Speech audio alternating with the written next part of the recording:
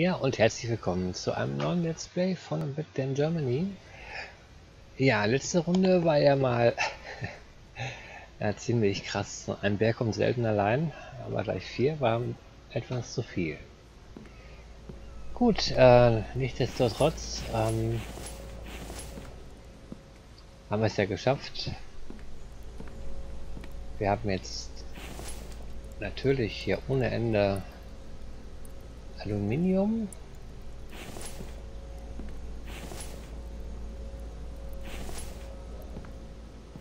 Und natürlich ohne Ende andere Ressourcen.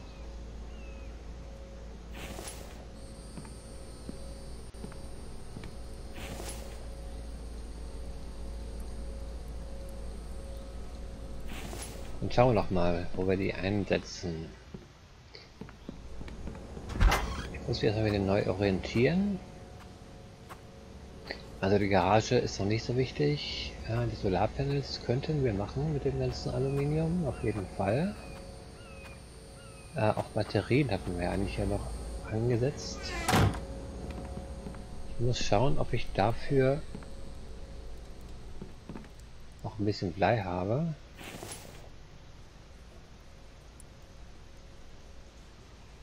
Na gut, wir brauchen wohl mal wieder Blei.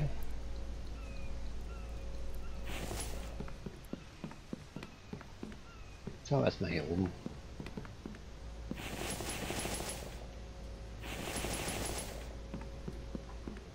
Und wir können ja mal einen von denen angehen jetzt. Vielleicht noch einen, ne?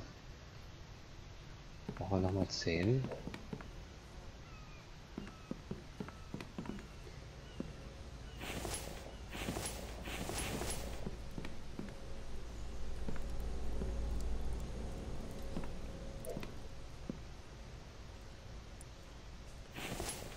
Ich habe zweimal Bleierz. Okay.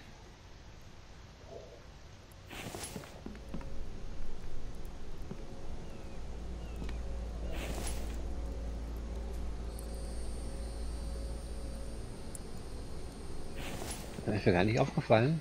Das sehe ich zum ersten Mal jetzt irgendwie. Dann machen wir noch mal 10 Blei hier.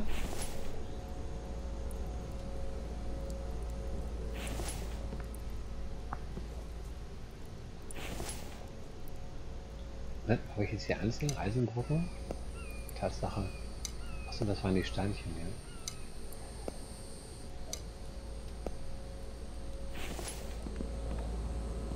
Ich weiß gar nicht, warum ich die jetzt geschmolzen habe. Was soll ich mit, was brauche ich noch Steinbrocken aus dem, wenn ich es hier ohne Ende bekomme?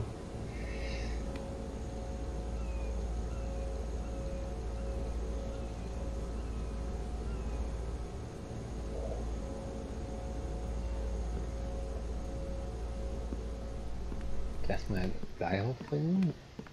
Oder brauchen die Solarpanel auch noch Blei? Ich glaube schon, ne? Nee.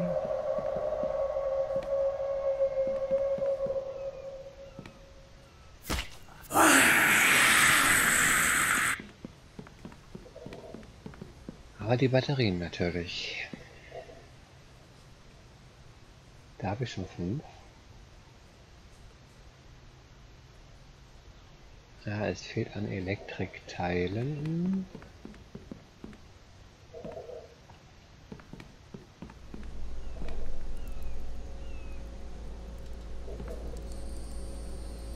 Aber das noch eben ab in ganz in Ruhe. Wir können ja schon mal ein paar Elektrikteile angehen.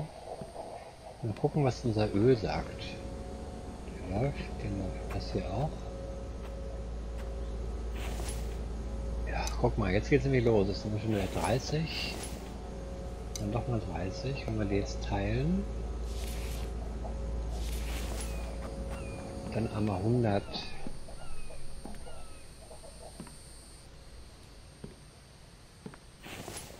100 davon nehmen und das zweimal teilen.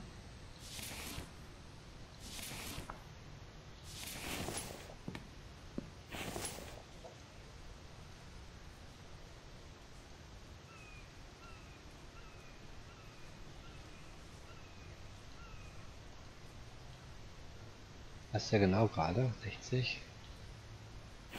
Jetzt haben wir 20 Plastik, macht 20 Elektroteile, wenn wir genug Barren zusammenkriegen. Aber ich denke mal, da wissen wir schon, was wir als nächstes bauen. Ich habe Trockenziegel genommen. Okay, 1, 2, 3. Falsche Werkbank. 1, 2, 3. 1, 2, 3. 1, 2, 3. 1, 2, 3. Dann brauchen wir wieder Kobalterz. Dann machen wir mal 10. Wir brauchen eigentlich ja noch 14 jetzt. Also 7.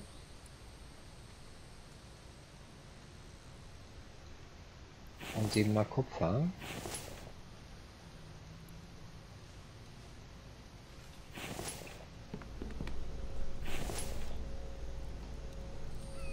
Zwei, drei, vier, fünf, sechs, 7, 8, 9, 10.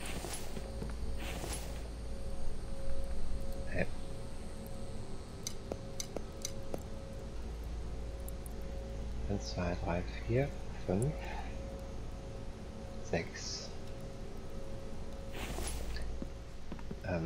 Die können wir auch alle rausnehmen hier. Die damit rein. Hier noch mehr Aluminiumbarren hier. 1, 2, 3, 4, 5. Die kommen jetzt mal hoch wieder. Da haben wir eigentlich auch noch genug gehabt.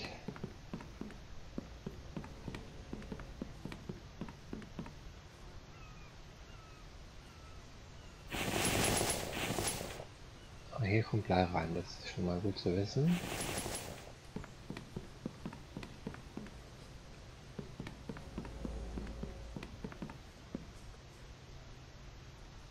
Bleibach. Ah, hier fehlt nur Elektrik.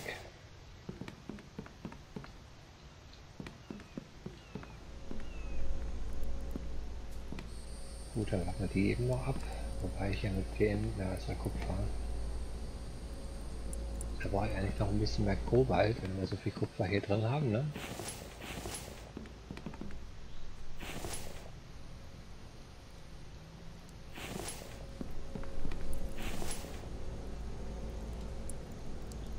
Ja, 4 sind es noch, aber da können wir jetzt noch einen reinlegen.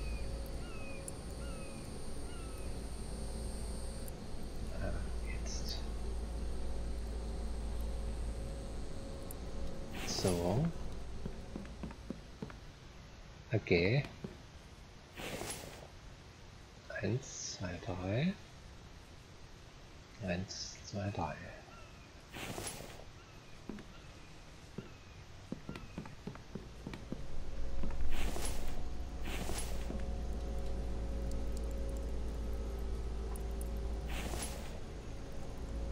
Eisen, der könnte natürlich da unten wieder rein, das ist voll.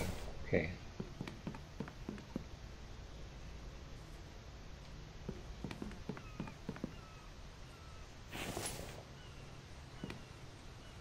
So, jetzt haben wir 5000 Reserve. Eine will ich noch bauen. Dann haben wir 6000 schon mal. Gucken, was wir hier oben jetzt noch brauchen. Kupfer.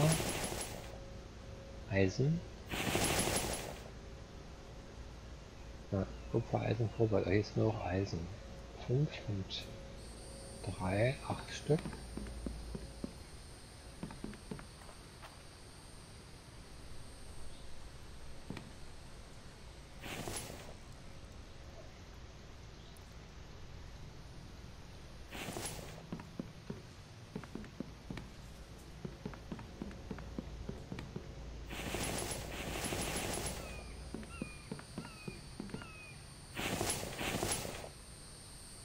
Okay, 2 Kobalt und 4 Eisen.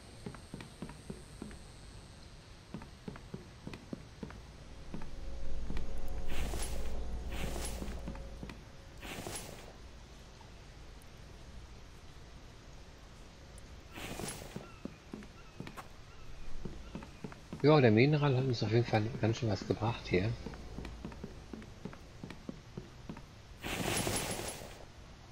So.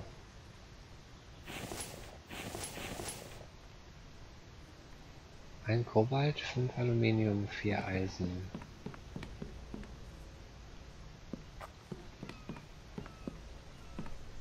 Ein Kobalt, 5 Aluminium und 4 Eisen.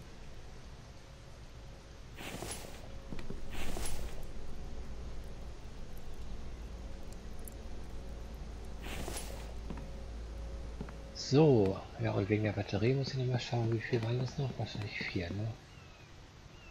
Genau, also noch mal 4.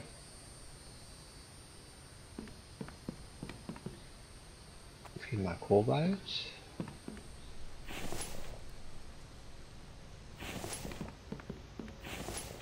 Und 4 Kupfer.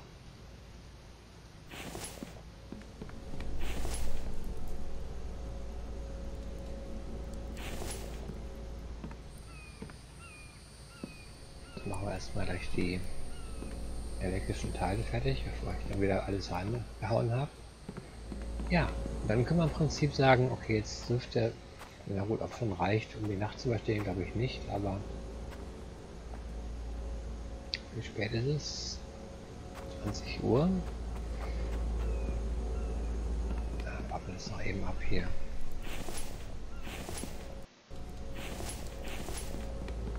Unser Gammelfleisch, wie schnell geht das hier?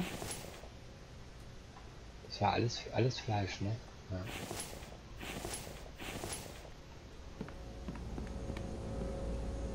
Ja, das hat sich ja gelohnt, ne? 30 mal Plastik, ne, 30 mal Öl.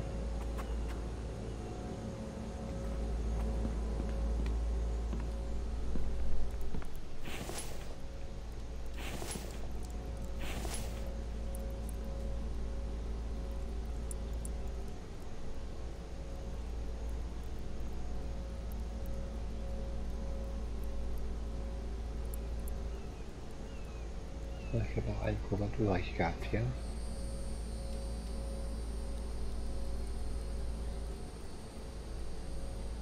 So, jetzt haben wir unser Kobalt fertig. Ja.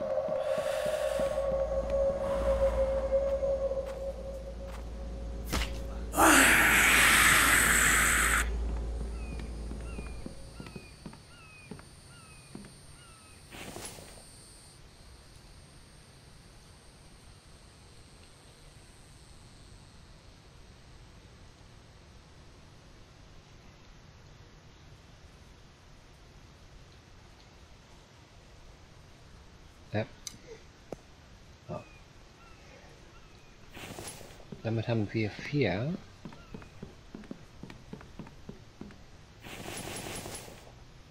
Gut, dann machen wir erstmal hier Schluss an der Stelle mit den Batterien. Schauen wir doch mal nach, dass wir noch den hier fertig kriegen. Haben wir. Gut.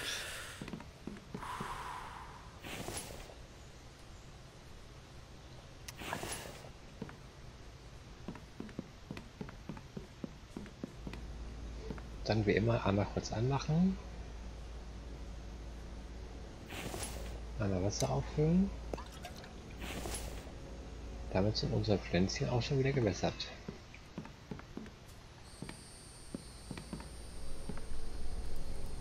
Ja, die Betonmischer werden dann auch nochmal ein Ziel, weil die ja immer wieder auf die Böden hier gehen, wenn da so Zement daraus gemacht worden ist. Gut, was haben wir noch für Zwischenziele? Wir haben jetzt die Häuser hier als Schutz. Ja, die Garage kommt später. Wobei, das ist eigentlich unser letztes... Ja, doch, der hier. Wenn der erstmal läuft, dann haben wir im Prinzip fast unbegrenzt Ressourcen, weil... Ja gut, da überlege ich, ob man in der Schaltbahn macht ja keinen Sinn, ne? Der müsste eigentlich komplett durchlaufen.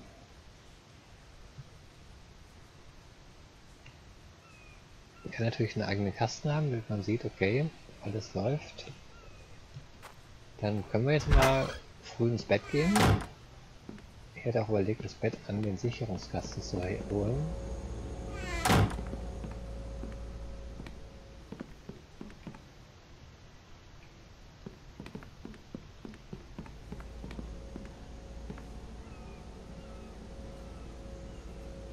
So, rechte Maustaste, Spawnpunkt aktiviert. So. Das geht jetzt der Weg, was für Schritten? Dreier, ne? Ja, immer 3 weg. 4er auch manchmal. Ah ja, jetzt wird es mehr, weil das, der Eingangsstrom sinkt.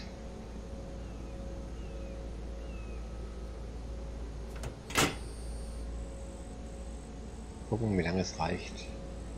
So, 12:30. Läuft noch, aber ist noch ein Drittel.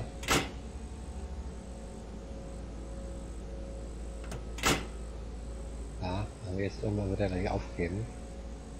Wir können den theoretisch auch ausmachen, damit er morgen früh, wenn wir jetzt um 6 Uhr aufstehen, schon mal ein bisschen was an Puffer hat. Ja. Jetzt machen wir wieder an.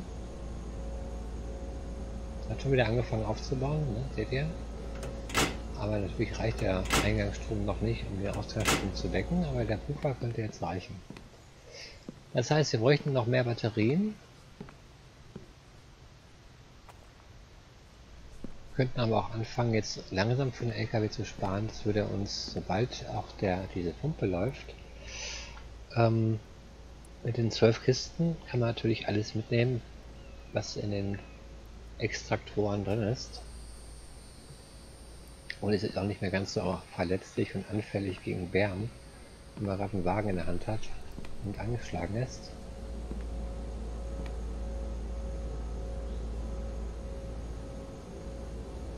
So, jetzt am Trautbusch 518. Ja, das sind 100 Eisenbarren, die hier schon drin sind. Also ihr seht, auch das hier macht eigentlich schon so, wenn man hier einen Schalter noch anbaut und den nur ausschaltet mittlerweile. Denn wenn wir da erstmal 1000 Eisenbrocken drin haben, dann haben wir so viel Eisen. Das kann kein Mensch mehr verbrauchen. Gut, wir brauchen 2, 3, 4, 5, 6, 7, 8, 10, 11, 12, 13, 14, 15, 16, 19, 20 mal Eisen. Okay, jetzt fehlt dann Bleierz. Habe ich ja gar nicht 20 rausnehmen dürfen. Okay.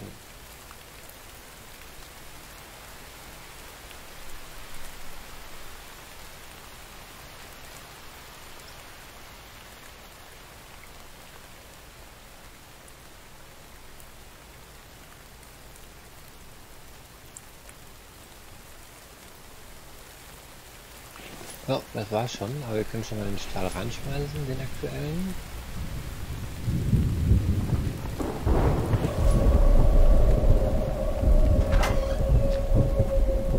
Komm ran, Junge.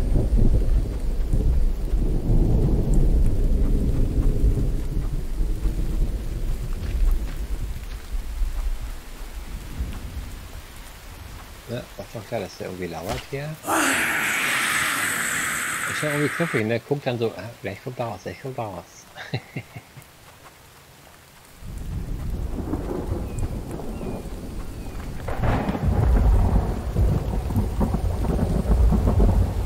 So, neuer Tag, draußen regnet es, drin die ganzen vertrocknen, aber wir trinken erstmal einen für nach. Mit dem Ganzen geht es auch wieder gut.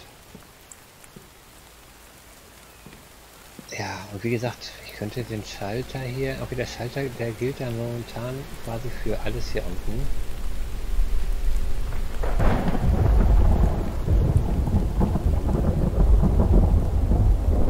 Ich müsste theoretisch die äußeren Geräte hier, die müssten eigentlich immer laufen, wobei der läuft ja sowieso, eigentlich ist ja nur um die beiden. Der läuft ja mit Biodiesel.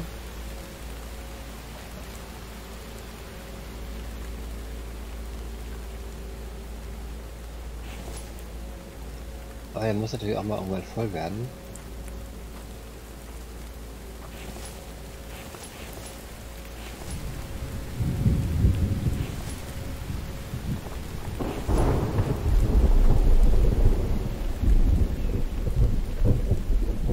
Dann nennen wir mal eine Kiste um. Vielleicht nicht gerade die hier. Ja, doch, die hier.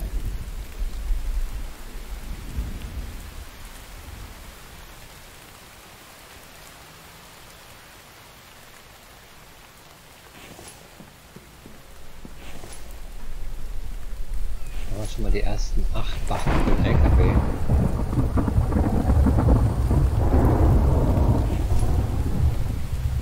Ja, ich habe mir einen Kupfer gegeben. In ein Aluminium. Der Wempi. Der hat Nägel gegeben. Und Plastik haben wir dann dazu. Nee.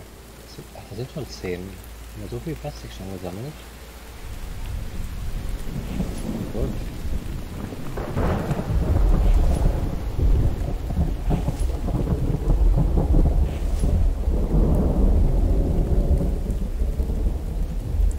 So, haben wir hier noch irgendwas drin? Ja, ohne eine Vorbereitung. Wenn wir das mal alles raus verbraten das, wenn das erste finden wir auch hier.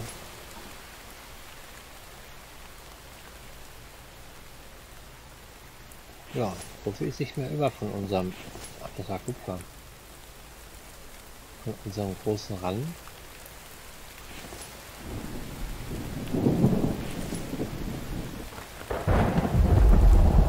Da haben wir das restliche Kupfer raus.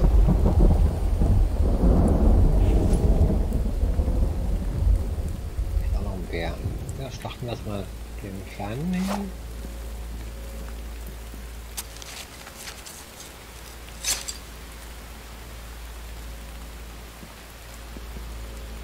Ist noch schön. Hier nicht hier ruck. In die Hände waschen.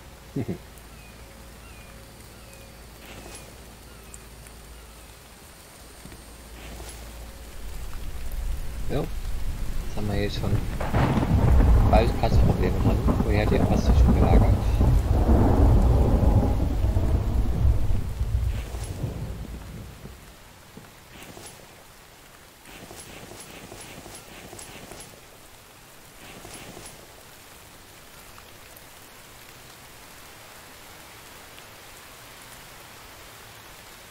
So, muss ein bisschen Fleisch gönnen. Hier ist noch 4 auf dem Grill.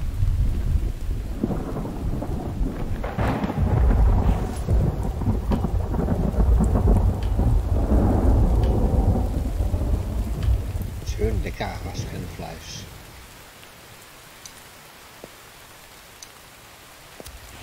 So, dann mache ich meine Zutaten. Haben keine Eier mehr, ne? Tatsache. 1, 2, 3. Eine Kartoffel, die hält noch 11 Stunden. Also eine Zwiebel, eine Melone und ein Huhn. Hallo.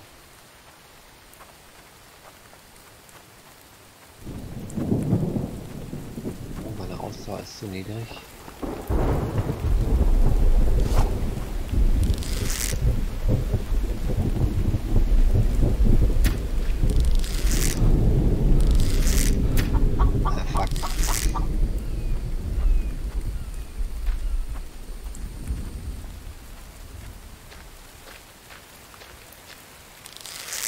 Du willst mir doch wohl...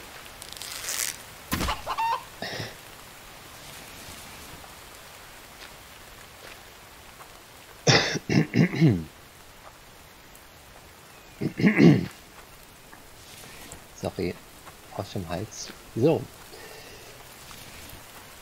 Haben alle Pfeile wieder, haben wir wieder 25, jo. Ja, das war natürlich nett vom Huhn, dass es gerade jetzt aufgetaucht ist und ich ihre Eier brauchte.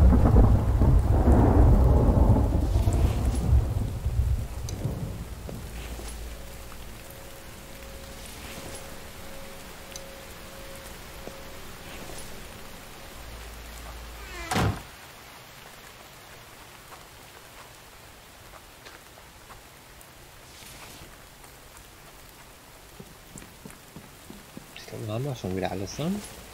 Leber, Fleisch, Kartoffel und Zwiebel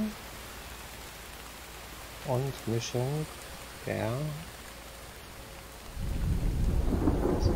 überlegen, ja, die beiden Eier. Pilze.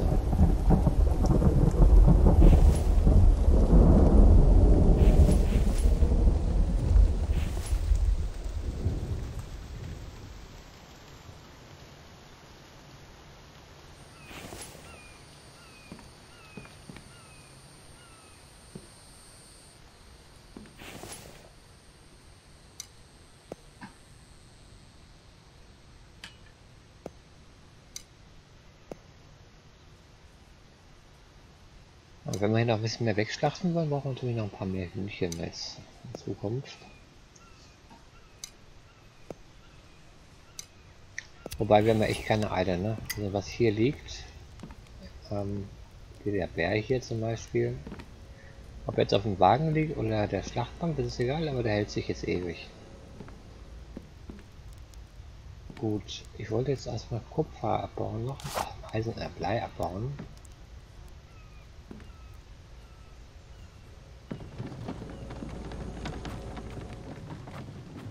Ja, kurz noch was essen vielleicht.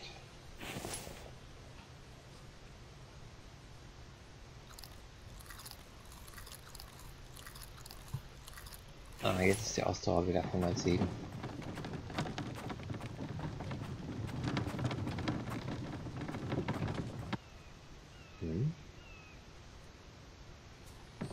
Da ist die Straße.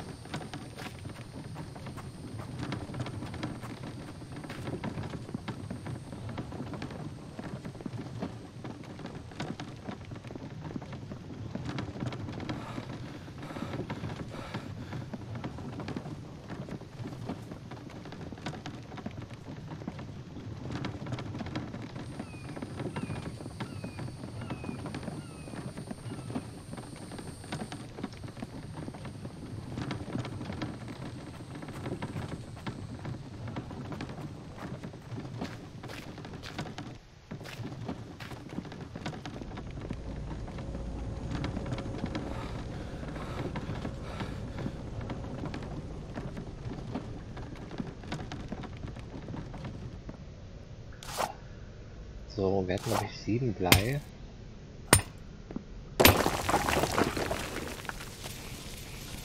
Brauchten noch 13 dann für den Truck. Und natürlich noch für weitere Batterien immer 5.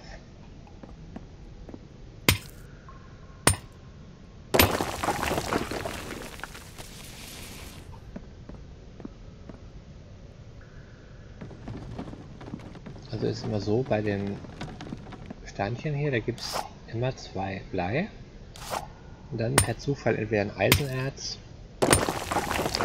ein Lehm oder ein Steinchen. Wobei ich auf letztere Sachen gar nicht angewiesen bin. Ich habe schon auf mich gewartet.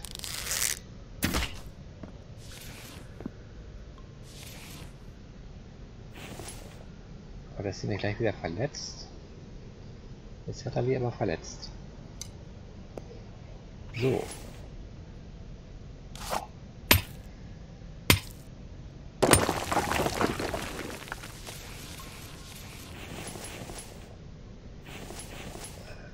Wollte ich eigentlich noch nicht, aber... So, ich hole mir mal eben einen Kaffee, Leute. Gleich wieder da. So, und weiter geht's.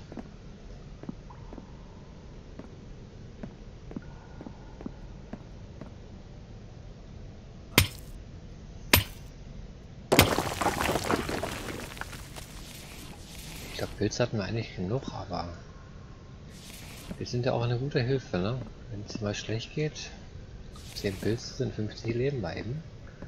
Dann wird er schnell gefuttert.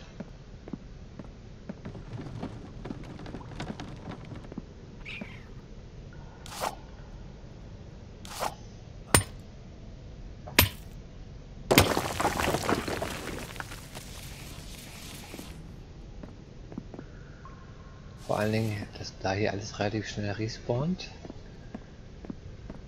Kann so einmal umdrehen und einen Pilz sammeln. Schon wieder heißen, dass hier ein neues Erz gespawnt ist.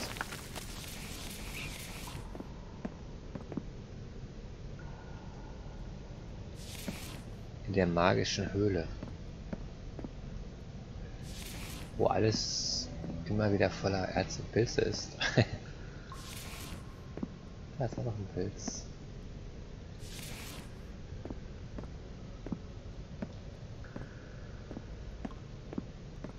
Ausdauer ist wieder runter auf 50. Ich würde ja fast überlegen, jetzt wieder so einen Sack zu essen, aber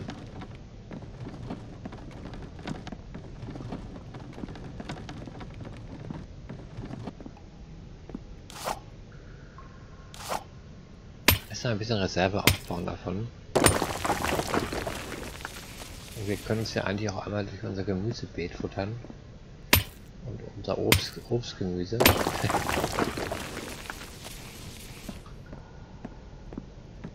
Ich hätte auch überlegt, mal die Kartoffelpaste oder diese Kartoffelsuppe zu machen. Kartoffelkuchen. Also hier in der Riesenhöhle ist lustigerweise fast nie was drin.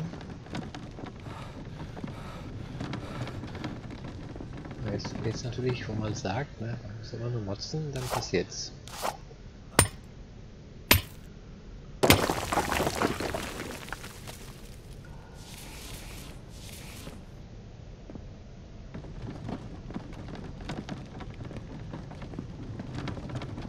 Ja, kommen auch mal 2 Steinchen. Oder erst sind da keine Steinchen, weil wir dann brauchen.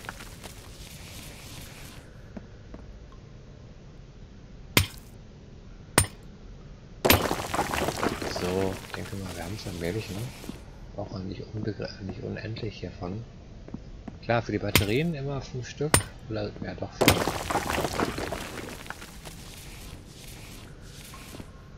Oh, ich bin überlastet.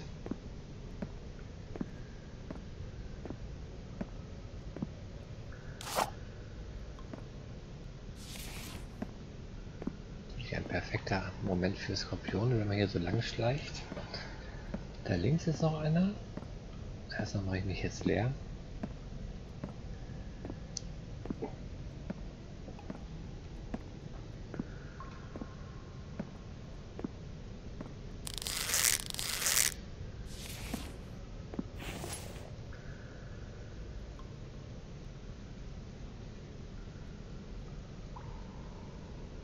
Waren das?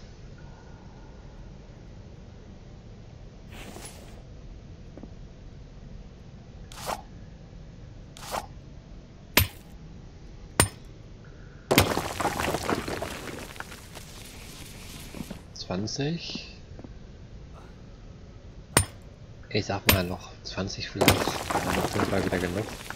40 passt in der Kiste, wir haben auch diversen Bedarf an Blei. Ich habe die letzte Folge von Voucher gesehen, der wusste gar nicht, was er mit dem Blei anfangen soll.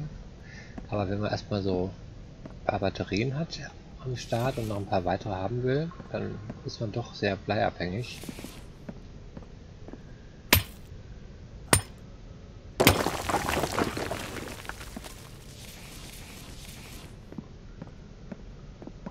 Oh. Ja, ich habe mich gesehen.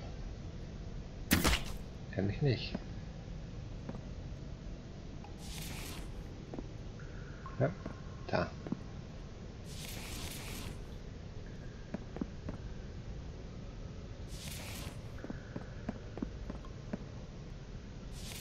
Oh, das müssen keine 20 mehr sein. Ich kann auch einfach jetzt Richtung Ausgang gehen. Wo ist denn der? Da.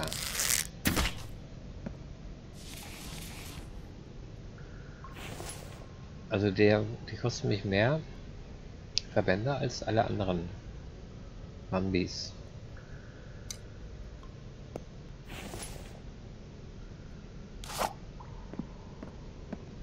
Oh, gleich 4 Stück, das ist natürlich schön.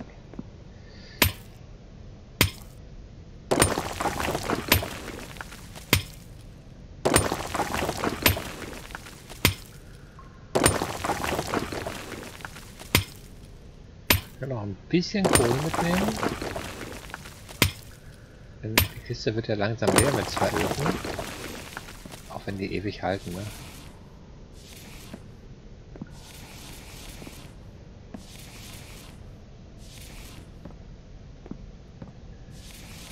Das war schön, 4 Stück hier.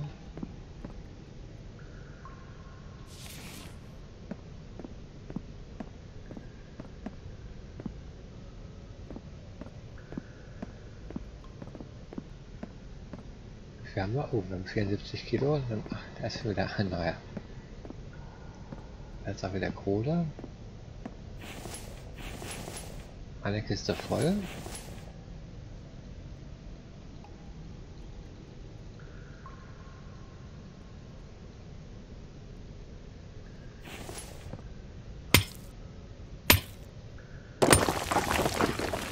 Aber sagen wir mal 20 Kohle noch und dann haben wir es doch, oder?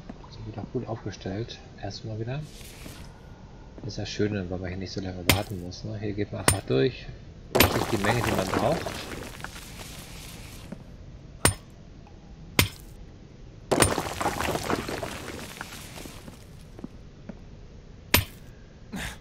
Ah, kommt wieder ein Skorpion.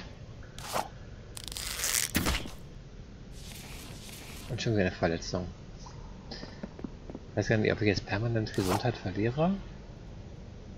91. Oder halt die irgendwann die Wunde. Ist ja jetzt eine normale. Ja, ich verliere Gesundheit. Ich muss mal gucken, wie man die herstellt. Irgendwann werden die nämlich knapp.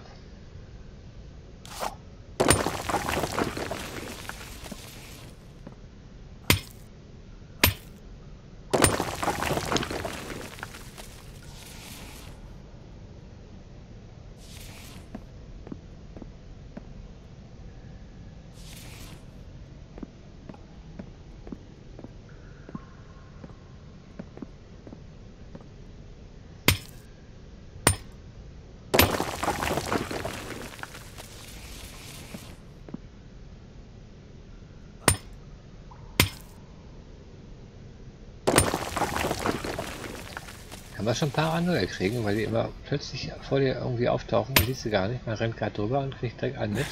Ja, wie jetzt. Und die bleiben auch dran. Und direkt wieder eine Verletzung. Zumindest geben sie Fleisch. Das war sogar eine heftigere Verletzung. Aber ich meine, davon habe ich eigentlich mehr Verwender als normale.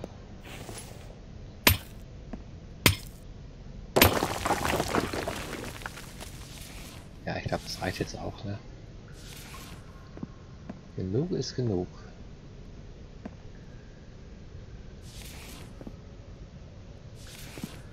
Die Kohle hier noch.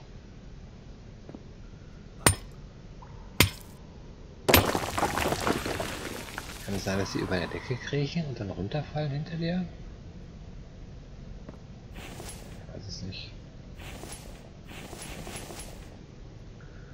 Ja, jetzt haben wir auf jeden Fall wieder genug Kohle.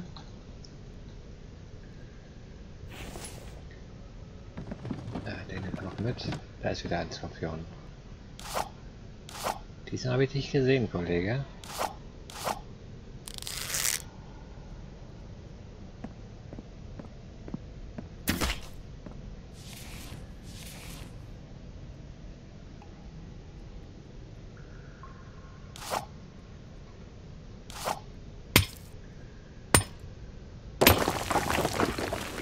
Ja, was ist jetzt los? Ach, ich bin dehydriert.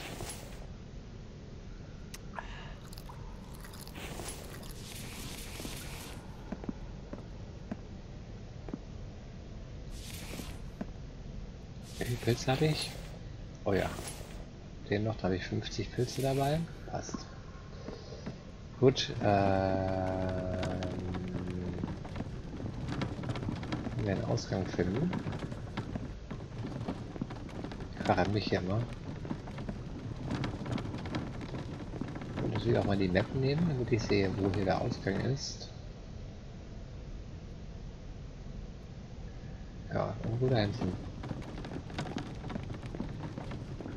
Hier durch. Ne. rechts.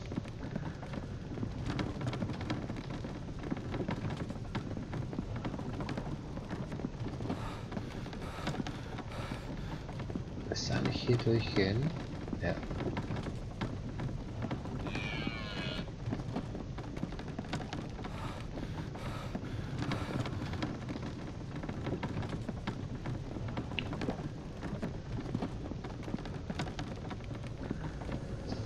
Wie sieht es hier aus? Ja. Aber schon nur halb voll, ne?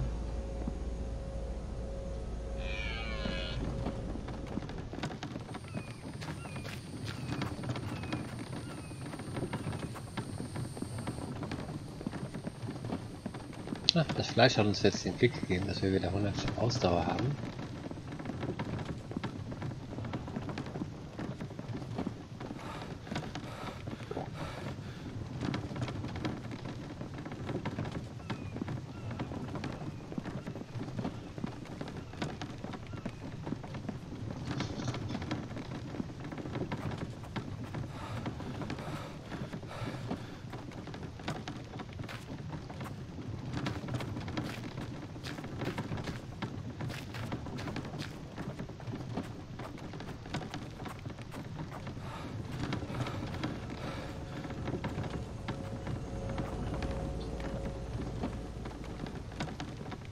So.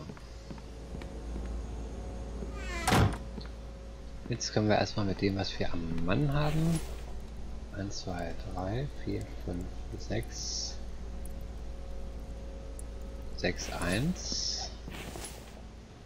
2, 3, 4, 5, 6. Ach nee. Ei, ei, ei, ei. Was damit? Das ist ja hierfür.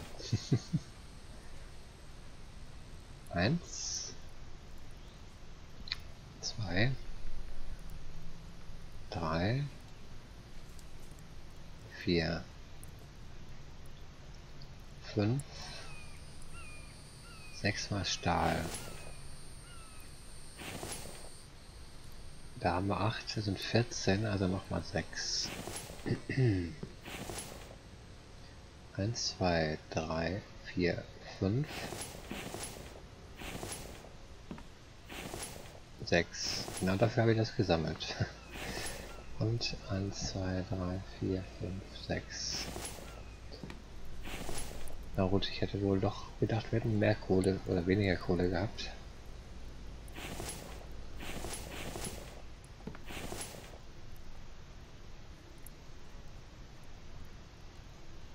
So, da kann es ja passieren. Das ist alles jetzt schon mal umgewandelt.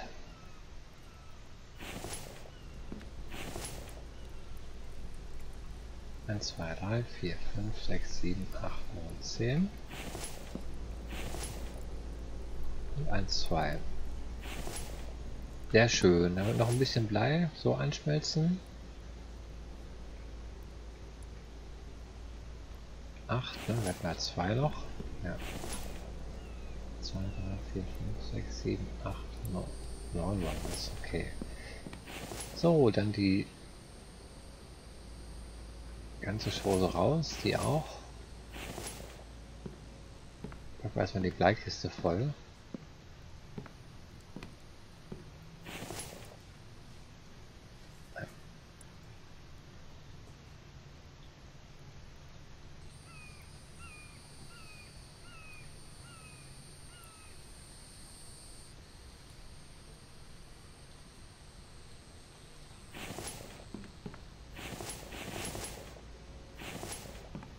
Die Steinchen kann ich da reinschmeißen.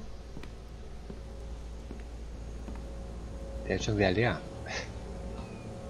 Da gibt es ja gar nicht, wie schnell der alle Steine immer wegfrisst. Wir waren doch gar nicht so lange weg. Schon wieder 200 Sand fertig. Das heißt, er hat schon wieder 20 Steine weggebraten gerade. So.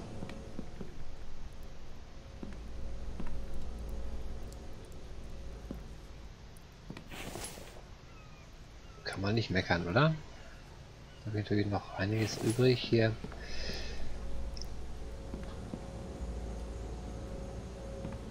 ich nicht irgendwo diverse Sachen ziegeln? Wollte ich ja eigentlich meinen... Ich hätte noch gar keine Kiste für Leben. Jetzt meine machen gleich. Fasern, Eisenerz. Die könnte natürlich hier hinten hinkommen. Den ziehen wir mal ein bisschen rüber. Braucht man nicht nicht mehr. Was sage ich jedes Mal? So, 1, 2, 3, 4, 5, 6, 7, 8.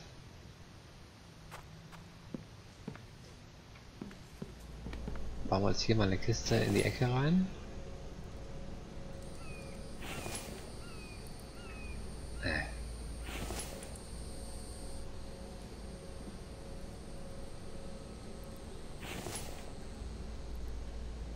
So.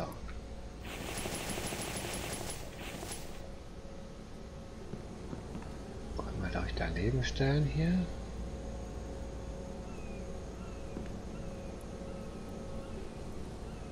Oh. Die nehmen wir jetzt auch und drehen die mal, was hier daneben steht.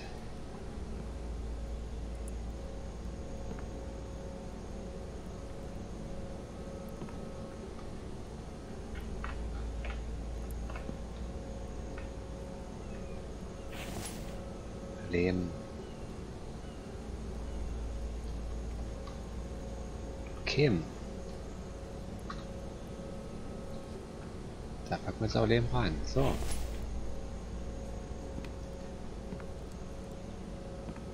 Denn wenn die erstmal laufen, die beiden hier, dann muss ich hier mal Sand und Lehm reinlegen.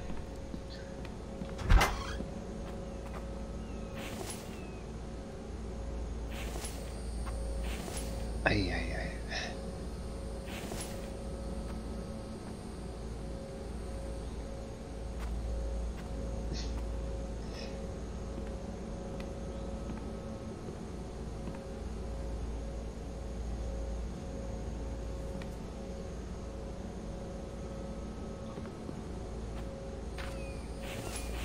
Ja, die laufen ja so jetzt. Aber im Prinzip könnten wir jetzt tatsächlich schon einen abreißen.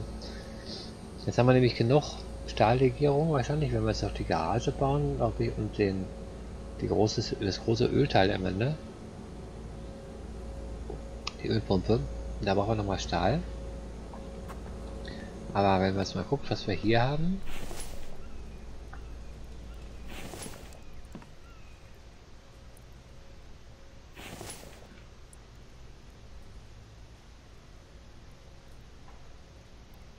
Hier noch 2 Stahlbarren. Da oben sind sie.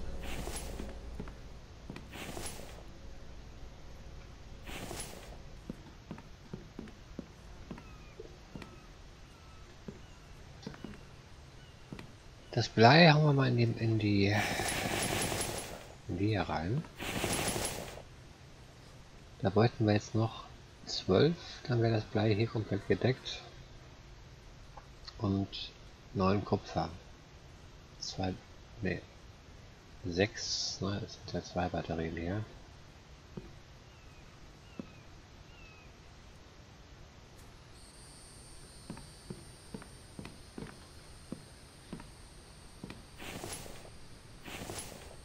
Ja, ich glaube, hatten ja alles so weit verbraten.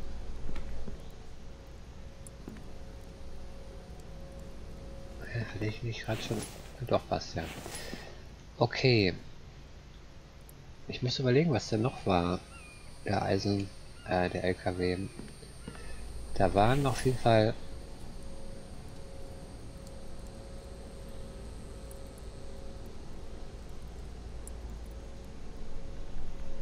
...20 mechanische Teile.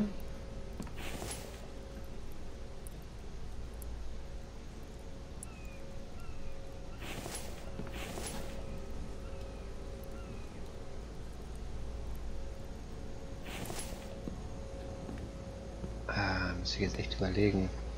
25 Plastik.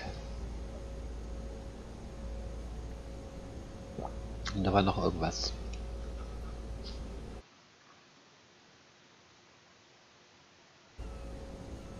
Ich habe mir das auch nirgendwo aufgeschrieben.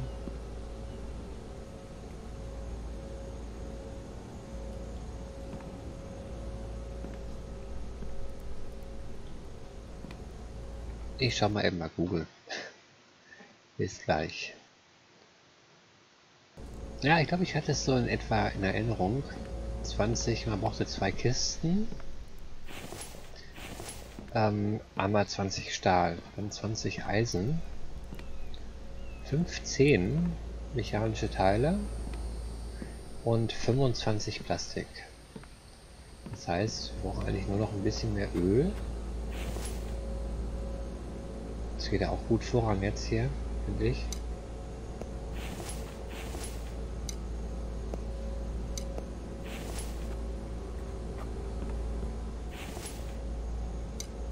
Ja, 25. Schade, dass 25 Öl nicht 25 Plastik geben. Halt die dreifache Menge. Aber wir haben hier noch 10, 20 Stück übrig, wie es aussieht.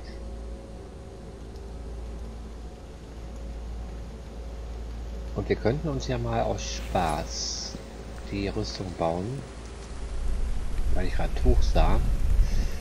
Und mal schauen, was man für Tuch eigentlich braucht. Tuch eigentlich auch noch nie hergestellt.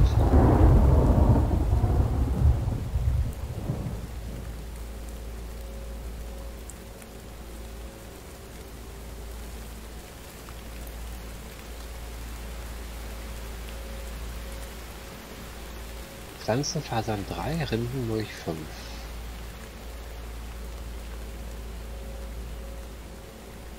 $30, 50, kann man mal sagen.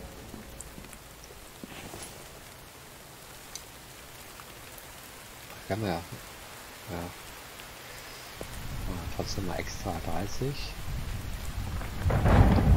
50.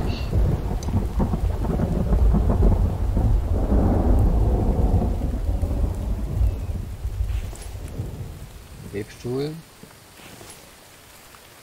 50 und 30.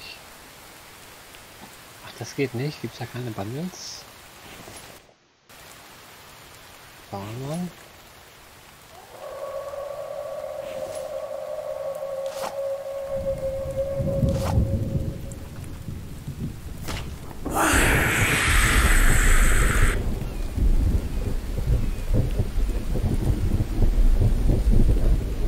Ziemlich am Arsch.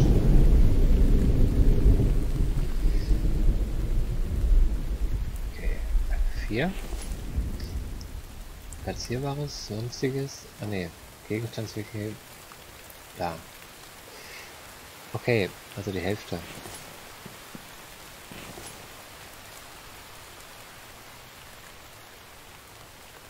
Ah ne, 30, 50.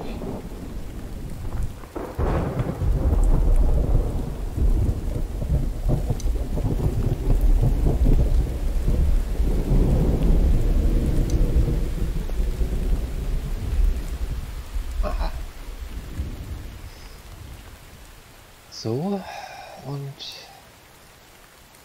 so.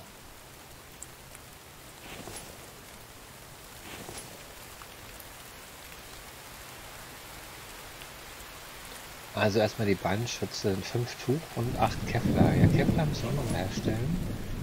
Da kann man nicht, geht nicht mehr so viel. Weil doch 13.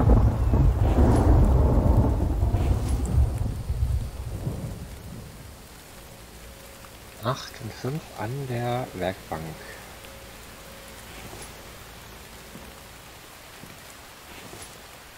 Also 5 Tuch. 8 Kevlar. Da haben wir einen Beinschutz. Dann gibt es noch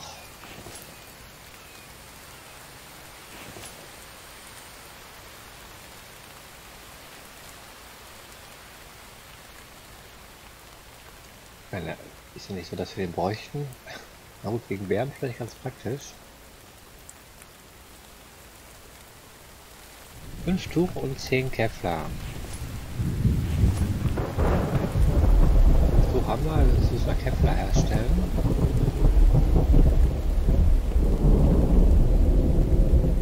Neun Tuch, oh je, da brauchen wir doch noch mehr Tuch.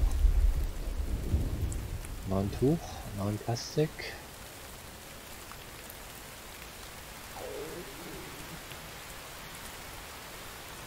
Ja, will ich jetzt mal Plastik raushauen dafür? Ich meine, wir haben ja eigentlich fast den LKW zusammen.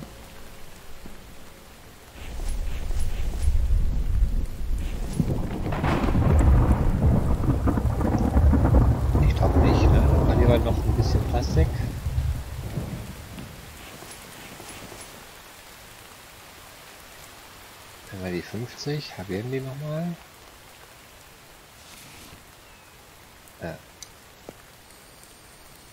So. Und 15 Öl.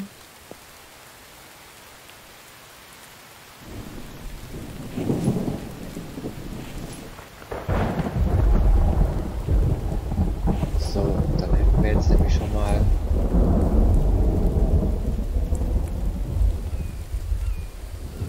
noch ein Inventar behalten eigentlich. Kommen wir die Fasung raus, das raus. Die packen wir in unsere Spezialo-Kiste. Und doch 10, ne? Ja, wir sind 25. Jetzt weiß ich nicht mehr genau, ob der betankt war, dass man zumindest in die Basis fahren kann. Müssen wir uns jetzt ja noch so ein Spritgerät bauen. Kevlar kann wieder rein. Ich denke, wir versuchen einfach mal ran, oder? Oder wir bauen uns den eben. Gucken, was wir dafür brauchen.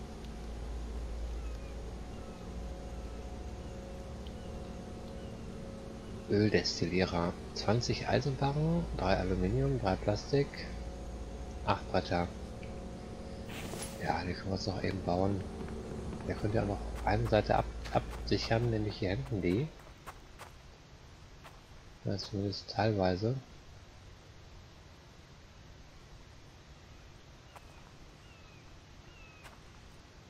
So. 20 Eisenbarren, Aluminiumbarren 3.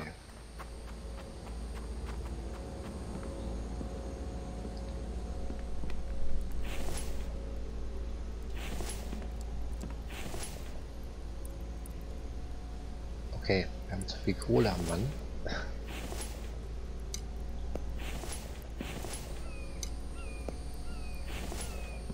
Kann ich den Rest der Kohle reinpacken? Auch mal eine Kiste hier.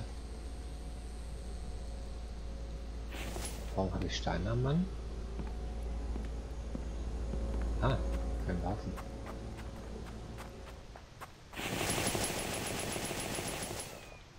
Natürlich müssen wir das gleich wieder Stahlplastik nachherstellen.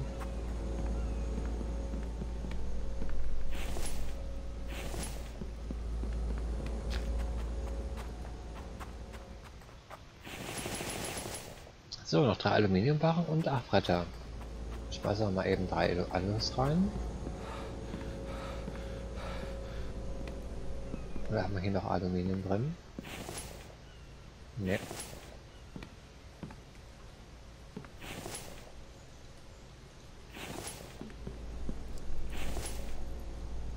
Was haben wir hier bekommen? Kobalt, ja, mal herstellen.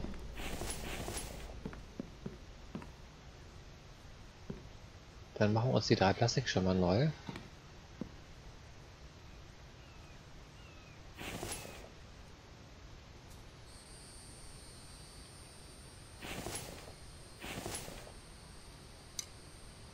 Machen wir 5, ne? So. Da brauchen wir noch mal 5 Öl für. Ansonsten hätten wir genau für 3. Jetzt sind schon mal 2. In einer Minute haben wir die 15, die wir brauchen. Obwohl, wir brauchen auch noch mal 3 für den Öldestillierer selber. Insofern machen wir uns doch lieber einzeln. Also, ich kann die ja mal so teilen hier. Machen wir mal 20. Den halbieren, den halbieren. Und Öl machen wir mal 6. Den halbieren. So, so, so, so. Und dann noch einmal 3.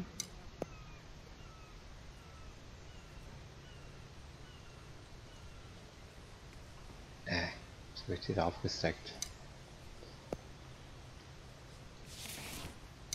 Ich sollte auch auf Absenden klicken.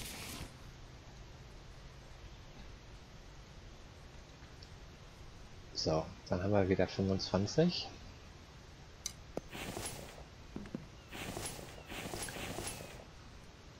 Ja, jetzt haben wir nämlich nur 30 brennen wollte ich, ne? Also nicht immer nur alles ins Feuer hauen. Dann haben wir hier noch ein paar Federn. Dann haben wir noch mal Tierfett gleich, dann Tuche. Tierfett. Und wir können mal unsere Verbände auffüllen.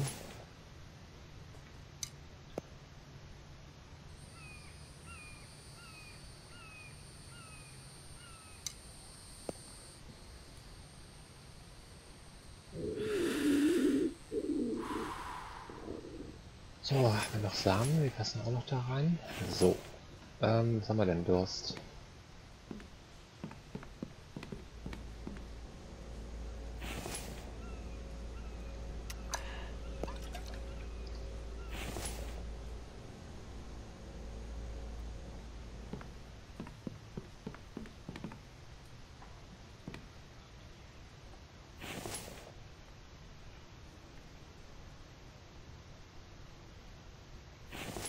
Ja, wir können auch eigentlich schlafen. Wenn wir aufwachen, ist alles wieder gut.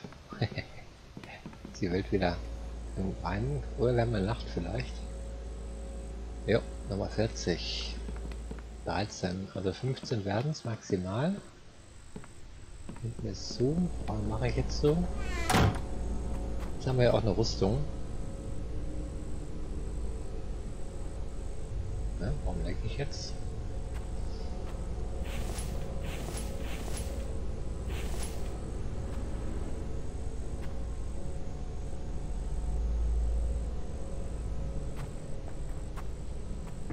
Ja, auch schade, dass ich ihn noch nicht fertig gekriegt habe.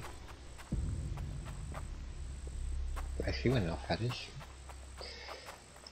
1, 2, 1, 2, 3, 4, 5, 6, 7, 8. Die Alubarren. Ei, Schock.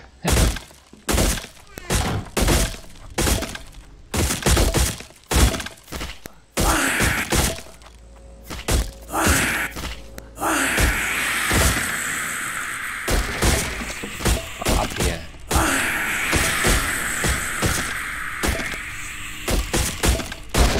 Ich hab die Aluminiumbarren vergessen.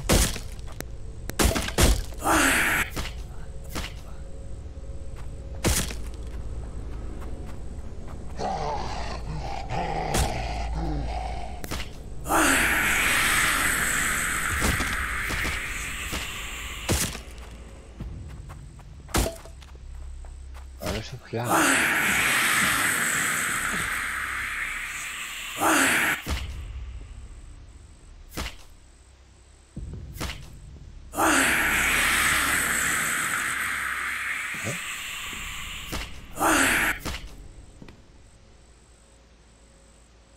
Jo, das war mal Action.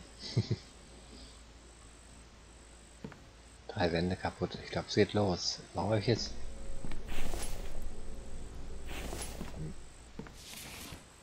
Gucken wir mal wieder. Fett, Lehm, Aluminiumerz, Sand,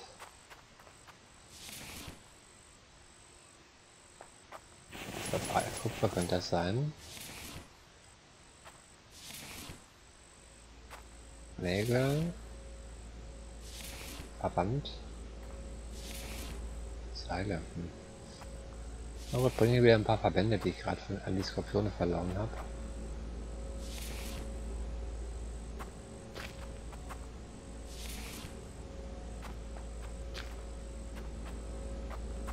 Ich habe schon was kaputt gemacht, die waren noch fertig, die Wände hier hinten.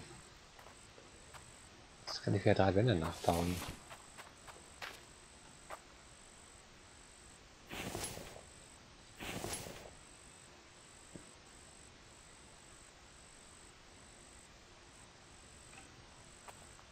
Ach, hier war eine Tür.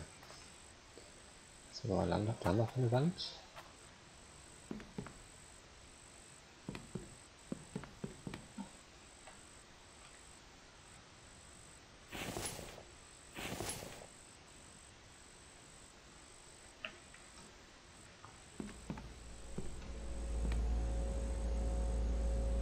Das untergeht noch. Wir können das einfach morgen früh machen. Ach ja, ich wollte eigentlich, genau, zu spät. Jetzt sind die Batterien natürlich leer. So. Ein bisschen länger geschlafen. Moment. So, weiter geht's. Ja, gut. Ich habe echt schon lange keine Bäume mehr gefällt.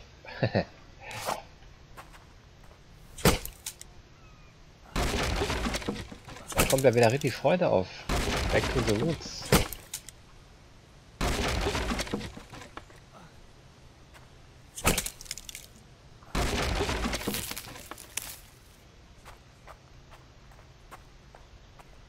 Denn der war nämlich hier komplett leer, also nicht komplett, aber schon ziemlich eingeleert.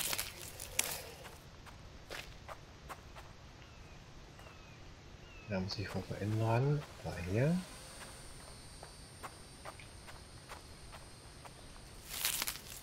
Haben wir natürlich wieder keine Wagen frei.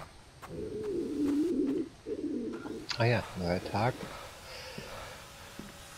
Ich glaube, ich esse jetzt mal einen von unseren Buff-Foods. Das Fleisch spoilt hier auch im Inventar. Das andere ist schon schlecht geworden, glaube ich. Da war eigentlich nichts. Gut, dann trinken wir erstmal. Erstmal müssen wir, glaube ich, anschalten, ne? Zack. So, dann trinken und wieder auffüllen. So, Pflanzen sind auch versorgt.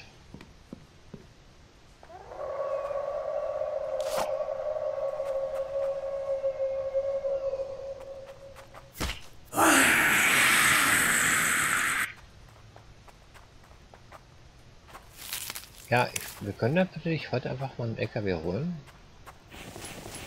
Ich denke, das kriegen wir hin.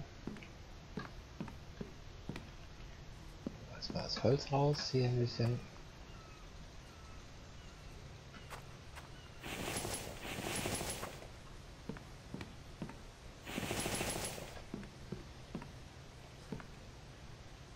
Aber wieso kamen die hier? Okay, die sind da rum, wahrscheinlich dann hochgesprungen. Okay, die haben sie ja weggehauen.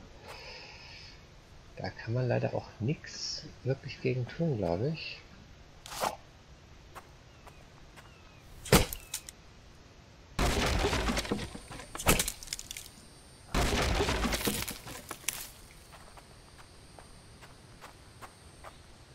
Der kann erstmal wieder arbeiten.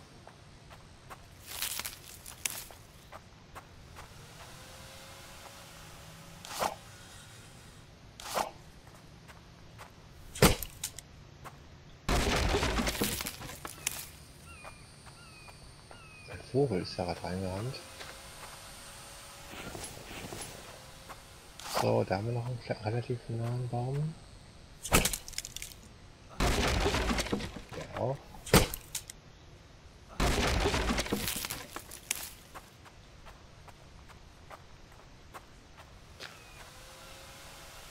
So, dann ist der schon mal wieder voll. Der noch mit.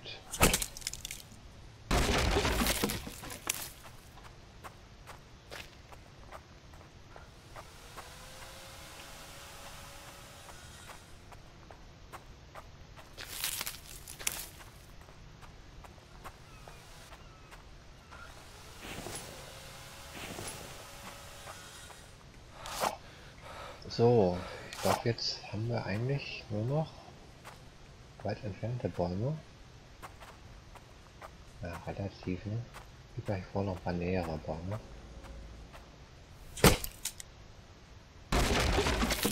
Aber okay, eigentlich reicht auch schon.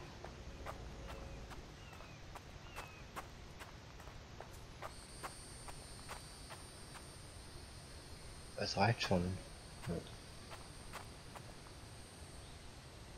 Tja, das schmeißen wir einfach mal hin. Können wir wieder mal ein bisschen Stöckchen machen.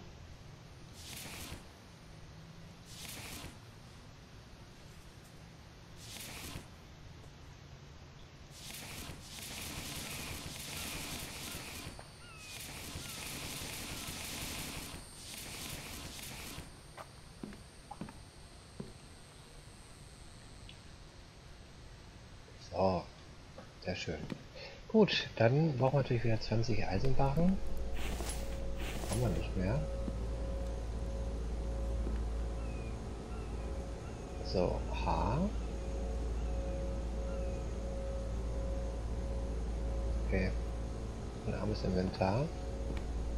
Das ist schon bis 300. Eins. Das ist eine falsche Taste. 1, 2, 3, 4, 5, 6, 7, 8, 9, 10. 1, 2, 3, 4, 5, 6, 7, 8, 9, 10. Und der Rest dann hier rein.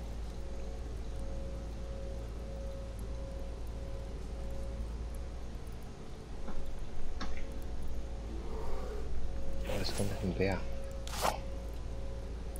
Aber wir sind ja fit.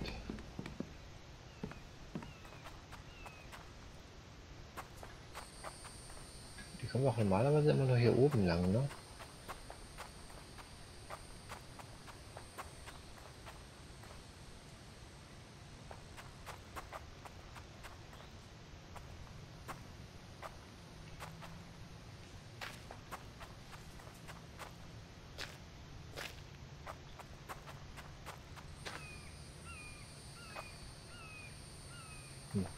Keine Ahnung, wo ist.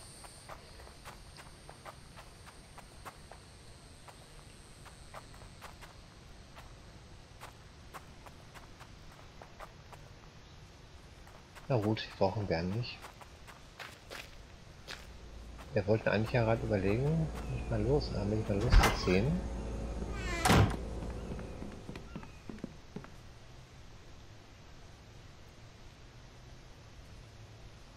So, ja, hier ist natürlich noch eine Tür, ne?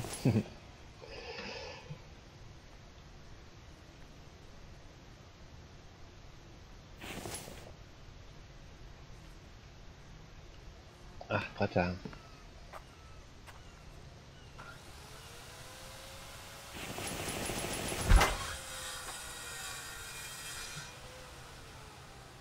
Okay, ich hätte gesagt, wir brauchen 20 Eisenbarren.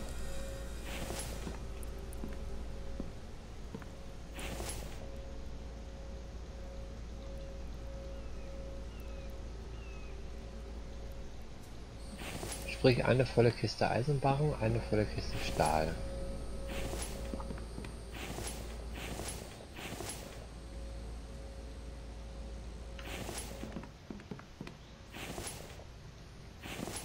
So, da habe ich hier noch die Rennmolch, der passt natürlich jetzt wieder gut rein. Dann habe ich noch ein Aluminiumherz. Dann brauchen wir natürlich 15 mechanische Teile. Da haben wir gerade mal 1. Dann machen wir uns dann noch mal 14 Barren. Können wir hier noch mal leer machen. Dann haben wir Platz für 7 Sand. Ja.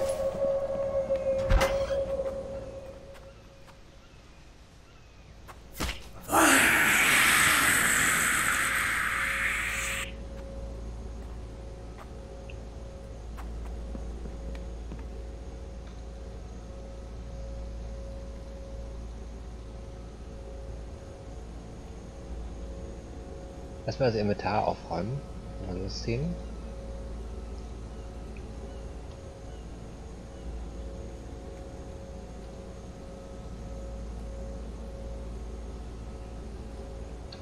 Das Ding haben wir doch gerade fertig gebaut noch, ne? Am Ende. Ja. Das heißt, da kommen glaube ich 5 Öl rein und eine Kohle. Wir brauchen mindestens einen Kanister. Ich hätte hier noch Anti-Kohle drin.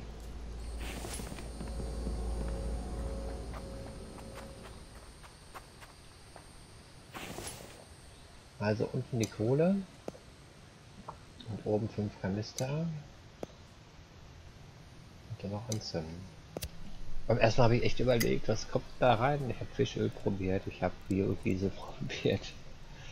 Dann fiel mir noch mal ein, ich wollte schon googeln und dann dachte ich so, Moment mal, das Ding heißt Öldestillierer, also habe ich es mal mit Öl probiert. So, das dauert jetzt noch mal 10 Minuten Natürlich eine lange Zeit. Können wir natürlich noch ein bisschen vorbereiten. Wo was immer groß vorbereiten, ne? Wenn wir die 20 Barren haben wir schon mal, die Kohle können wir jetzt hier schon mal komplett runternehmen. Kann man die da oben drüber knallen? Das finde ich eher nicht, ne? Aber eventuell so.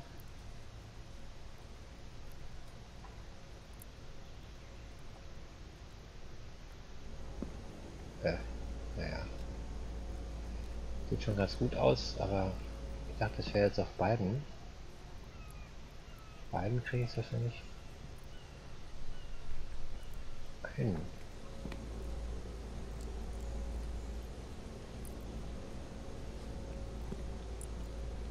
Dürfte aber nur ganz am Ende liegen. Oder von hier.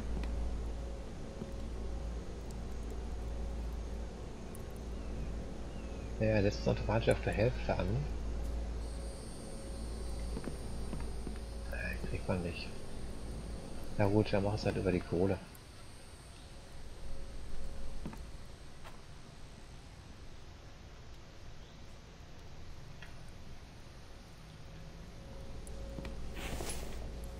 Kohle 2.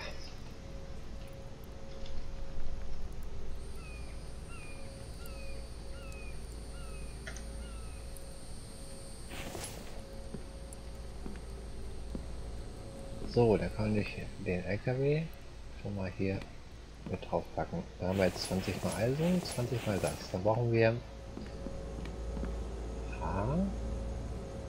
nochmal Nuggets. Bin schon wieder überlastet. Ich habe gar nicht geguckt, ich glaube, ich habe noch Eisenbarren gehabt. Wahrscheinlich auch sparen können. Na gut, nicht wirklich. 1, 2, 3, 4, 5, 6, 7, 8, 9, 10.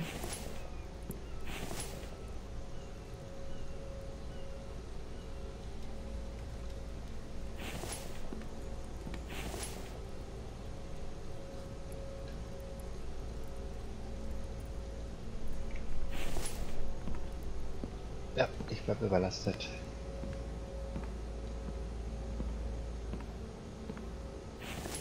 So, hier kommen die Nägel rein und die Seile. Dann haben wir hier noch einmal Eisenerz und einmal Kupfererz und viele Fasern. Die schmeiße ich mal weg. Und den Sand kriegt man immer nur 10er Stackweise.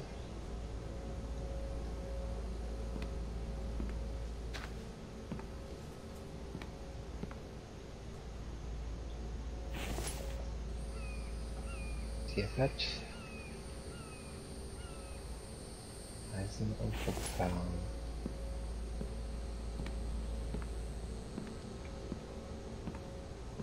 Packe ich mir gleich nochmal 10 oder so drauf oder 17, weil die Kiste ja auch noch Platz hat. Eisen, Kupfer, Kupfer ist voll, legen wir auch in den Ofen gleich.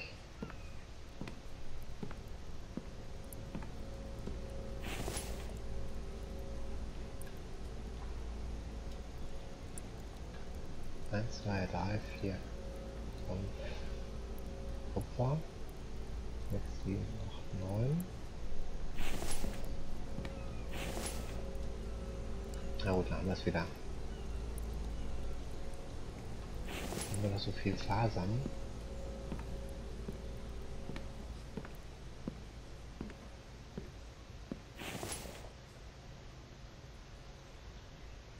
So, die 2 Lehm noch da hinten rein.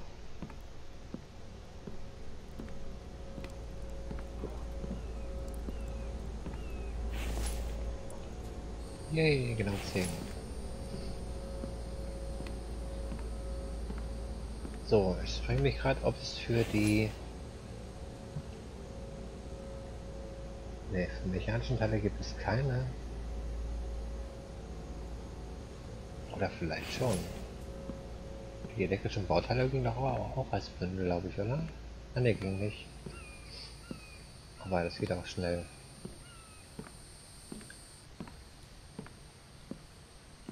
Also 1, 2, 3, na, 4, komisch, 5.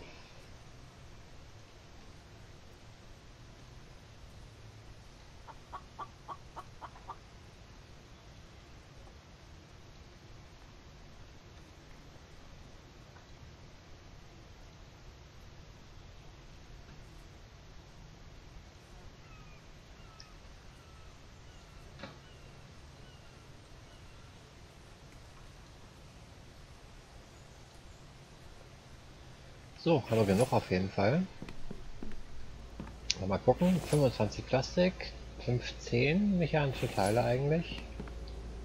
Ich habe einen Huhn gehört, aber ich sehe keins. Den Wagen lassen wir dann dort, den Ziehwagen.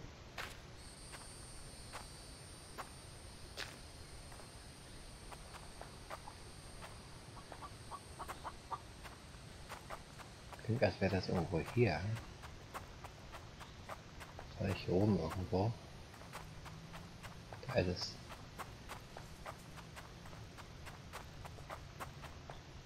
Da war der Haken. Der hat dir nichts genutzt. Dann kleiner Haken.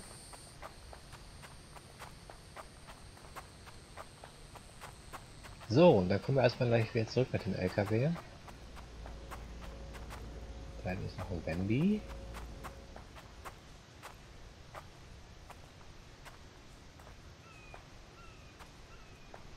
Oh, ich muss meinen Speer auch mal wieder reparieren. Ja, sicher, ich brauche genau die Dinger.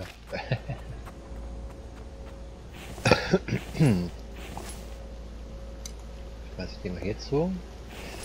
Die nehmen wir wieder raus. Aber der ist eh jetzt leer, das ist gut, da können wir noch drin lassen. Wie spät ist es? Ja, sollte eigentlich reichen. Mitnehmen ist ja sonst eigentlich nichts.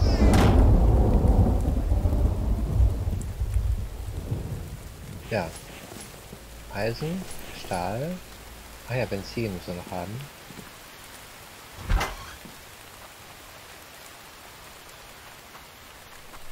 Kann man hier durchlaufen? Ne, geht man nicht durch. Und die steht auch irgendwie schräg, oder? Ich weiß es nie. Müssen wir mal gucken, wenn die fertig steht.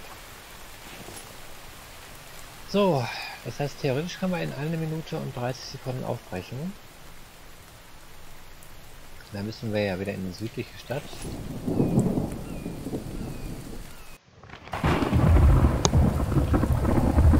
Hier runter.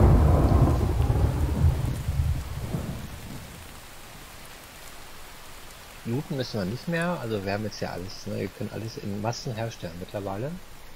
Durch unser Öl und unsere beiden Ölförderer sind wir da ja auch total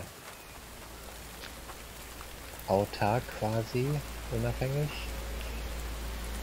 Wenn hier mal irgendwann noch mal 50 bis 100 Öl drin sind, kann man im Prinzip alles ausschalten.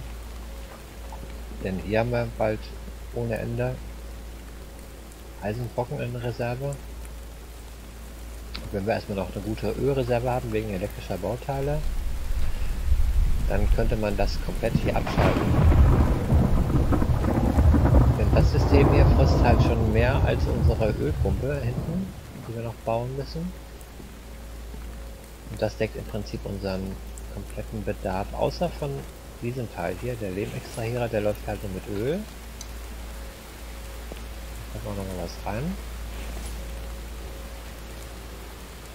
Damit wir unsere Basis dann umbauen können. Ja, ich denke mal, die Wände mache ich später, oder? Wir wollen doch nicht erstmal los. Schnappen wir uns mal einen LKW. Das war jetzt mal eher eine spontane Entscheidung.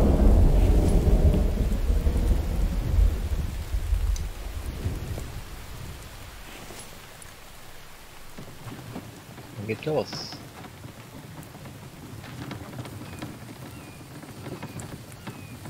Eigentlich ja Genau. Dann bin ich gerade durchs Dorf.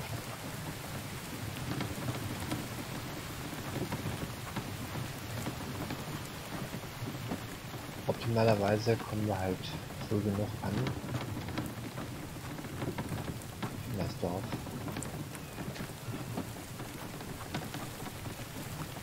Dass wir noch im Hellen zurückkommen. Ja, also da kommt die klar.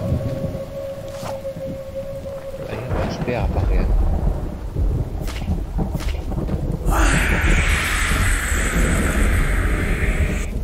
Aber egal.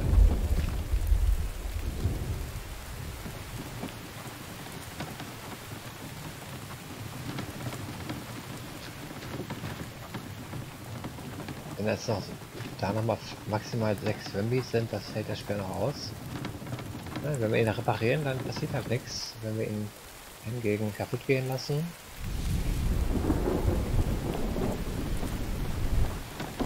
müssen wir uns einen neuen bauen. Dann brauchen wir einen Stahlbarren. Das ist auch nicht so tragisch ist, aber muss. Wissen wir das wirklich? Der passt jetzt.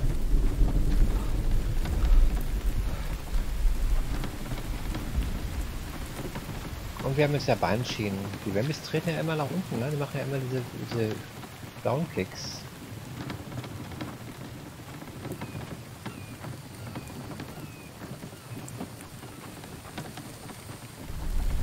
Und wir können dann später ja ohne Ende noch bauen. Rüstung. Man braucht halt nur einen.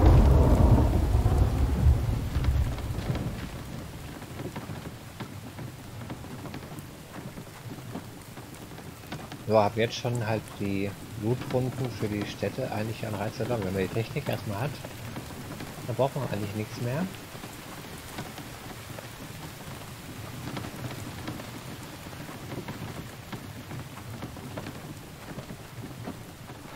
Haben wir, ob ich den Wagen auf den Wagen fahren kann.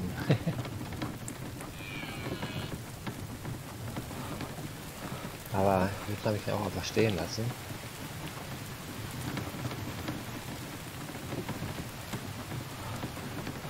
Können wir die Ausdauer hochkommen lassen.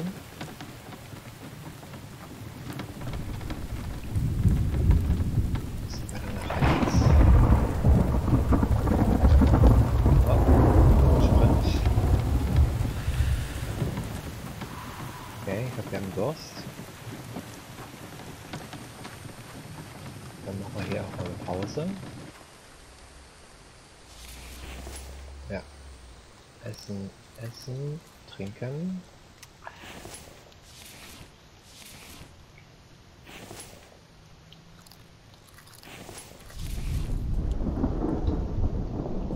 Ausrichten.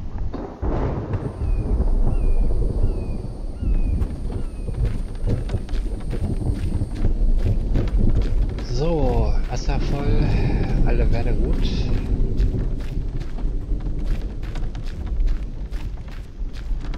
Kürbisse könnte ich hier ohne Ende mampfen.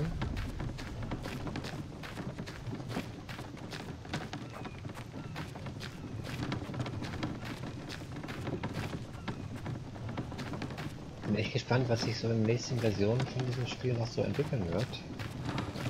Das ist ja schöne und spannende eigentlich bei allen Alphas und Betas, die man so kaufen und spielen kann. 7 Days zum Beispiel, was sich da alles getan hat. Auch hier. Am Anfang gab es halt nur diese komischen Zeltstädte. Das war aber noch vor meiner Zeit, das habe ich mir nur als Let's Play angeschaut. Jetzt gibt es halt die Ortschaften. Vielleicht ist ja irgendwann noch hier dann irgendwelche Schatztruhen oder so, dass man irgendwie mal eine besondere Waffe findet. Oder irgendwas in der Art. Vielleicht sogar irgendwelche Gewehre, Sniper würden mir gefallen. Ein AK-47 wäre schön. Wenn dann die Wambis nachts dann mit 14 Mann oder 15 Mann kommen, dann kannst du wenigstens mal vom Turm ausschießen oder so. Oh, Moment.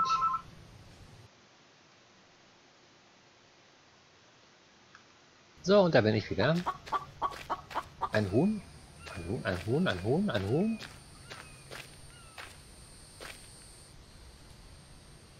Da hinten. Kann ich das mal mit dem Pfeil und Bogen erwischen? Das wäre mein Traum, wenn ich es schaffen würde. Jo.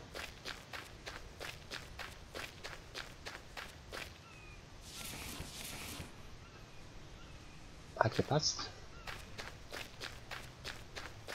So, dann weiter geht's.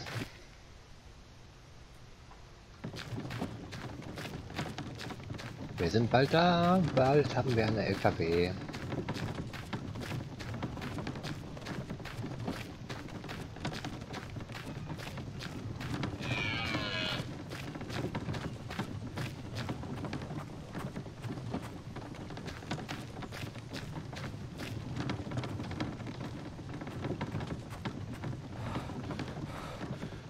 Aber natürlich nicht ohne Ausdauer da ankommen, ne? Ist ja ganz klar.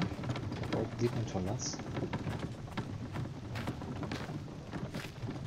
Und dann andere Bäume. Was sagt der Timer? 4:19, also perfekt.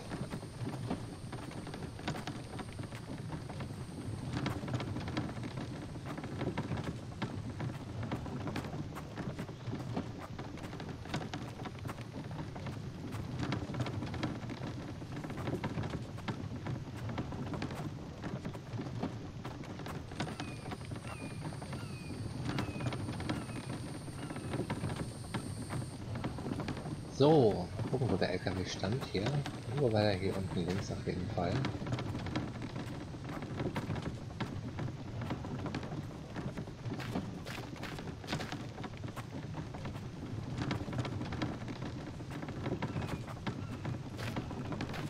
Schon hier auf der anderen Stadtseite.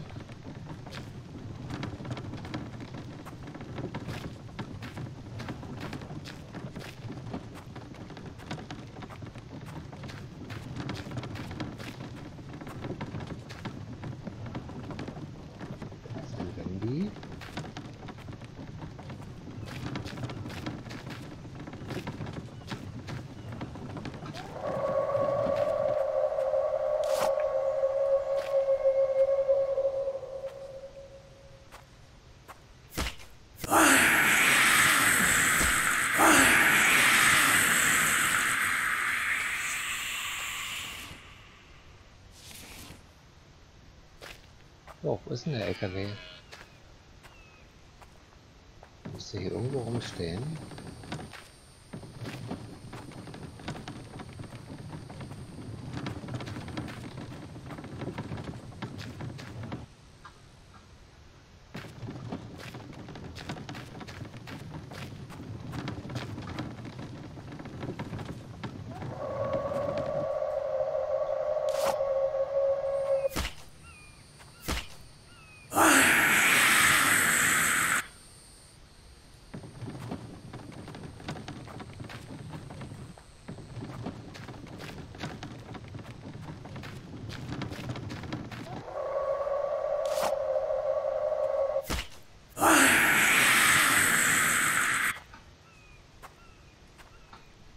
Seht ihr den LKW? Ich sehe ihn nicht.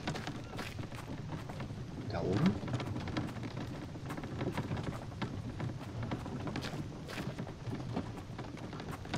Ich meine, der wäre irgendwo relativ an der Straße gewesen. Relativ nah.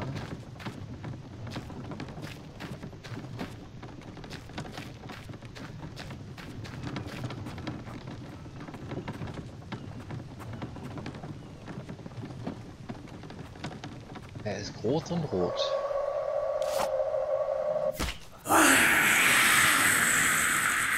Ja, aber der Speer hält ja gut. Da haben wir noch ein bisschen Luft. Und wir hier neben. Nee.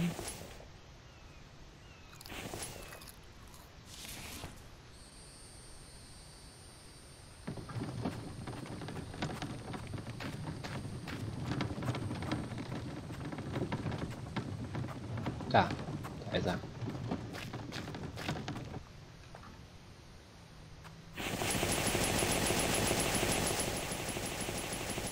So.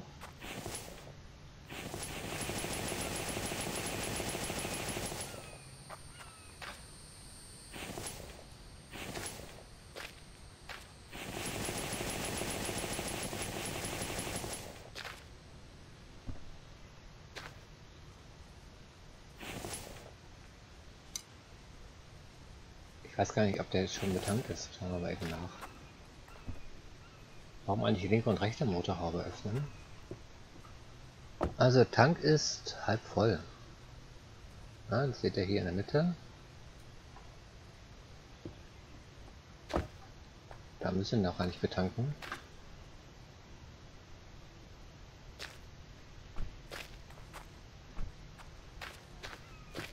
Jetzt ist die Frage, kann ich den Wagen da einfach draufschieben?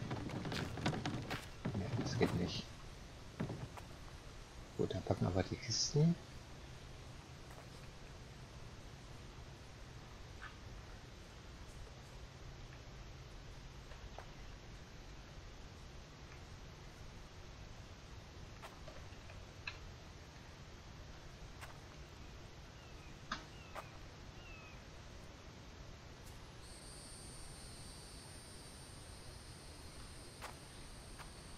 Kann ich den auch zerlegen?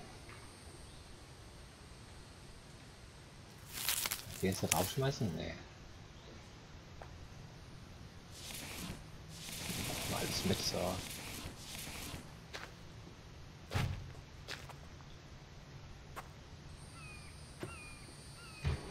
So, Motor an.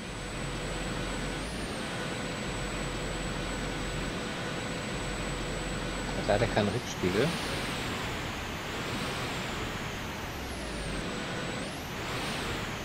Ist das davon die Straße? Schauen wir mal eben. Die Straße wäre links oben irgendwo.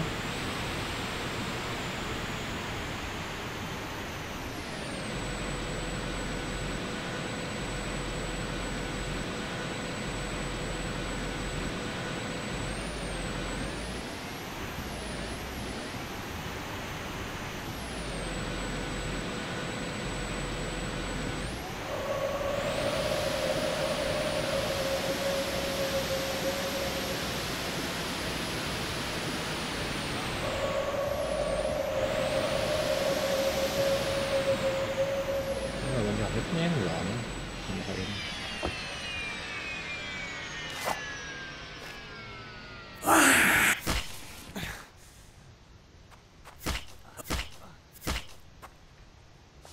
Oh. Wird er verletzt?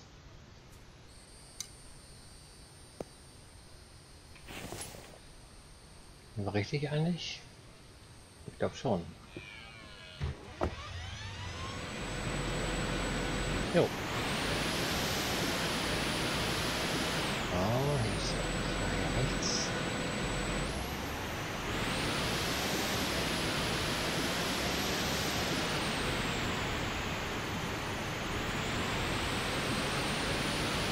Ja, schön am LKW ist halt die Geschwindigkeit, ne?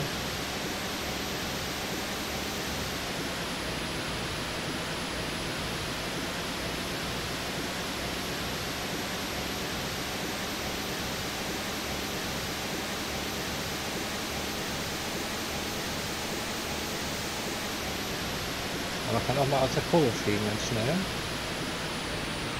Oder gegen einen Baum fahren.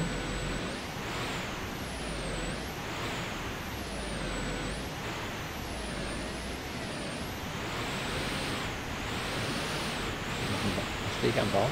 Zwischen Baum? Ja. Geht.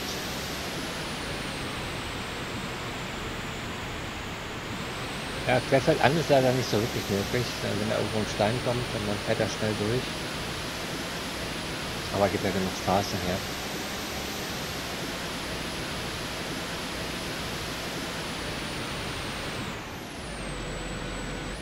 Ich kann auch Wembis überfahren übrigens.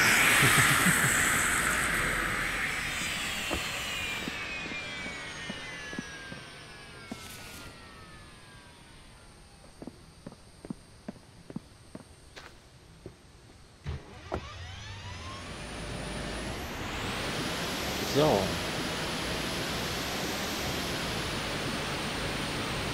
Aber jetzt die nächste links. Hier.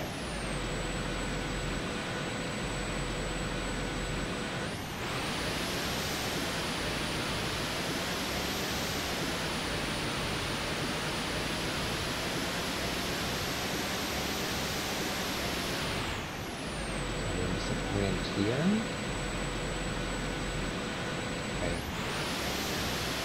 bis zum Ende.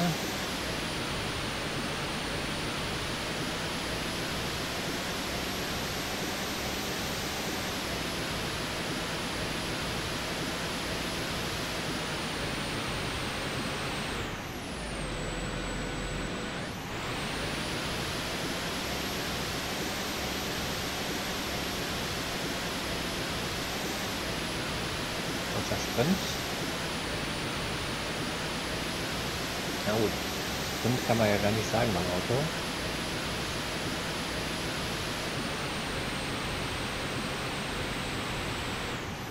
So, jetzt müssen wir genau gucken. Nach rechts. Nächste links.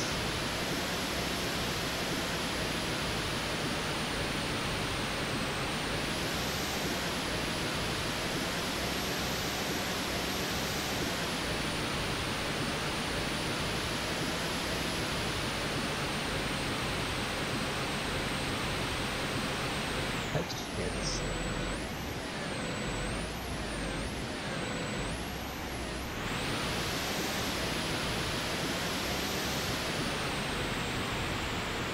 Ja, und hier hatte ich mir früher dann, gleich wenn die Straße zu Ende ist, eine Brücke gebaut. Quasi ab Straßenende bis direkt auf unser Gelände.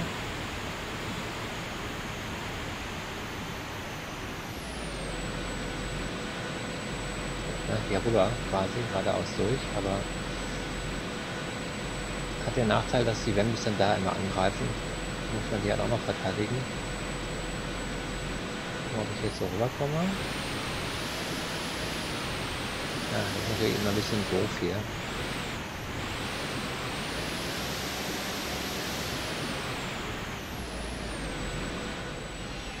Ja.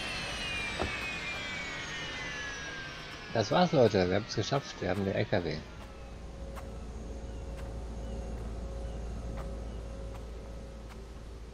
Und ihr könnt jetzt die Kiste halt auch die untere gut erwischen hier. Da geht erstmal ein Ersatzkanister rein.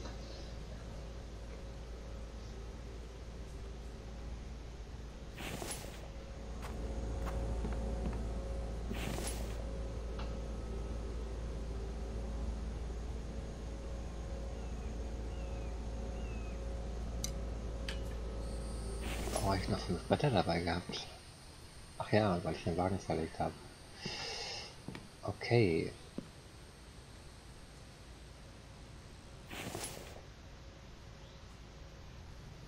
Holzscheite und mechanische Teile. Mechanische Teile kommen da rein.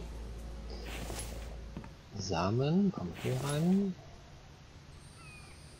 Verbände auch.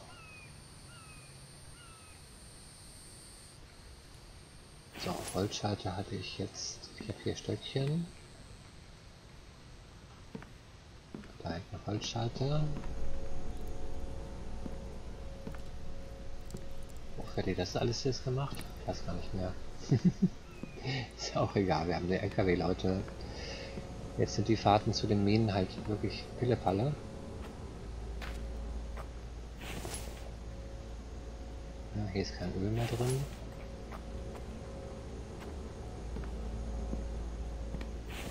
Das Öl legen wir jetzt mal wieder hier rein in unsere Besonderheitenkiste.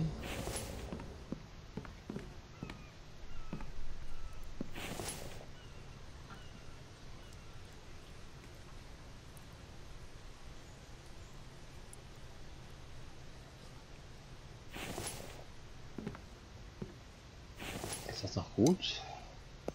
Jo.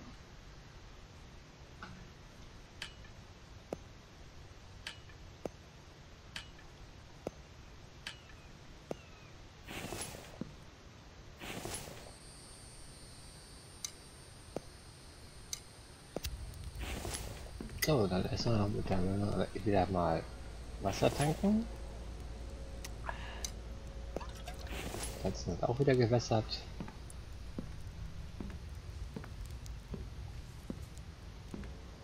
Ja, im Prinzip, wie gesagt, wenn der jetzt mal auf wieder keine Steine mehr.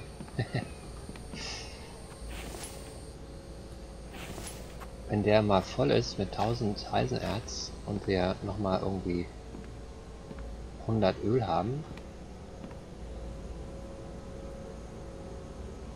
kann man den Schalter hier umlegen. Dann brauchen die erstmal nicht. Sparen uns den Strom für andere Verbraucher. Wir sind jetzt bei 12. Wobei, desto mehr wir haben, desto mehr können wir an Batterien und hier oben natürlich die Grobiane fertig bauen. Wenn wir die alle fertig haben, das sind 1, 2, 3, 4, 5, 6, 7, 8, 9, 10, 11, 12, 13, 14, 15, 16. Macht 320 Watt, sag ich mal, Dauerleistung. Und mit den 10 Batterien hier hätte man 10.000 Watt nochmal in Reserve für die Nacht. Wo aber dann die 320 gegenspielen, also das dürfte locker passen. Das heißt, nächstes Ziel wäre dann im Prinzip die Ölpumpe.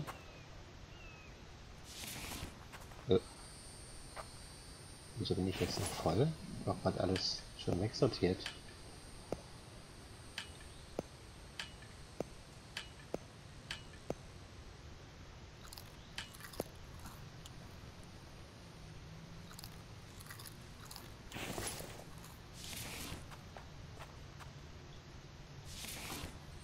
So, dann wäre das unser nächstes Ziel. Nächste Folge. 50 Eisenbarren, war kein Thema. Stahlbarren 20, machen wir auch noch irgendwie. Mechanikteile 20, ja, da hat man noch welche übrig.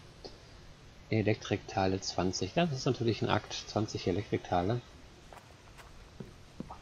Zumal wir gerade unser gesamtes Plastik rausgehauen haben.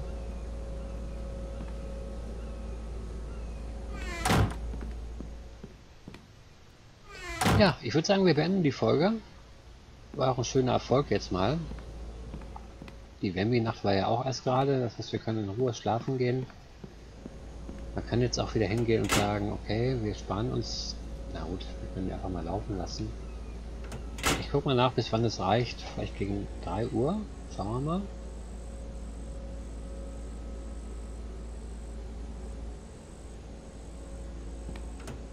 Ja, 3 Uhr reicht's noch. Wenn die Batterien voll sind. Aber ich schätze mal gegen, was geht es in 7er Schritten?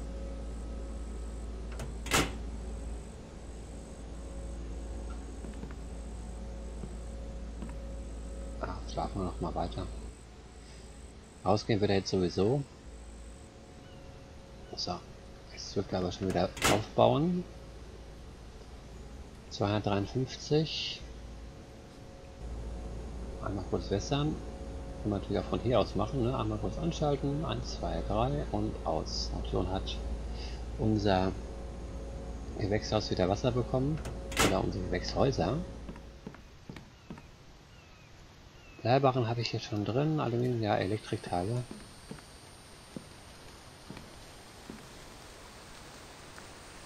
Gut, dann geht's morgen weiter, ja, später weiter in der nächsten Folge. Danke fürs Zuschauen, euer Dangermany. Bye bye.